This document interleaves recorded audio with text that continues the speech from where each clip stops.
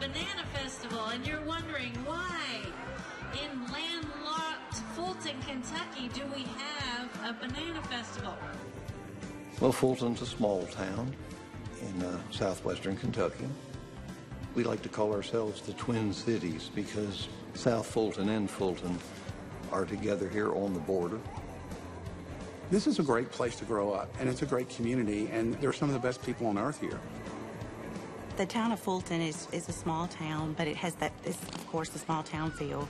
And people are just loving and consider other people as family. Fulton was called the banana capital of the world because about 70%, and sometimes as high as 90% of all the bananas coming out of South America came through Fulton and South Fulton. Fulton is here because of the Illinois Central Railroad.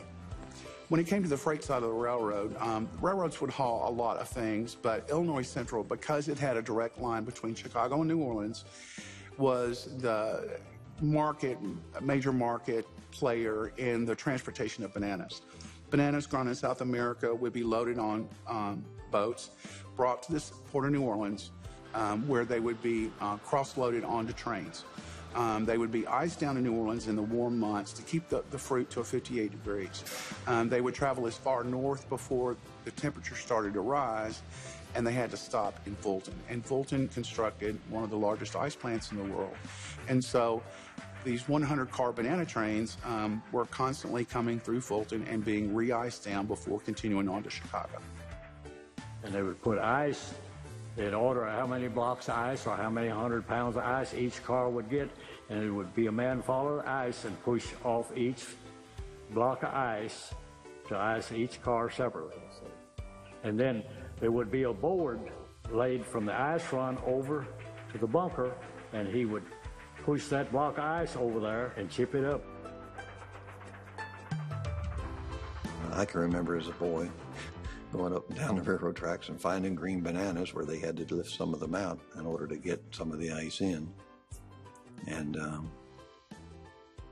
sometimes I'd even pick up some of the ice that got spilled and we'd make homemade ice cream.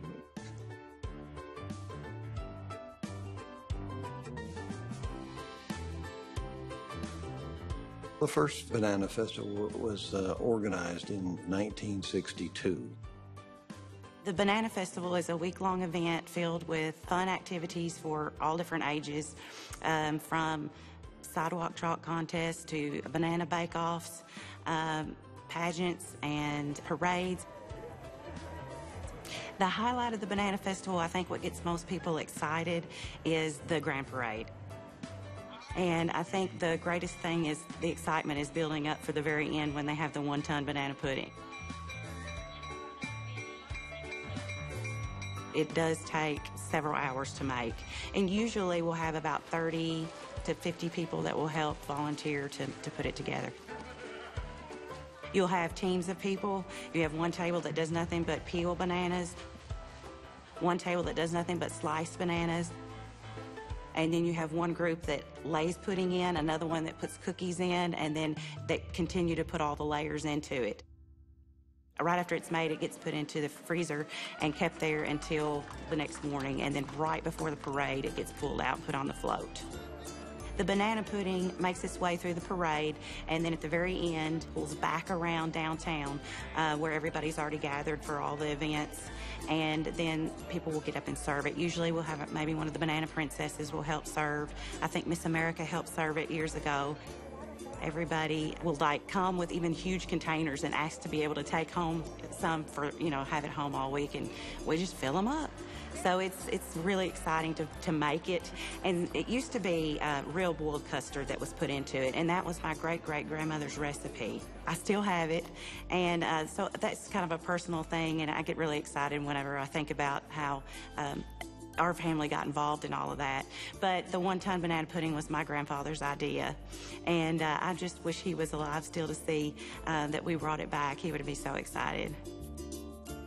My father-in-law, W.P. Burnett, he took the family recipe from a banana pudding, worked with it till he got one he liked that he made, and he made a 10-pound banana pudding.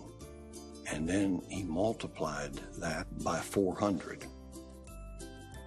And every year after that, they did that up until the year of 1987.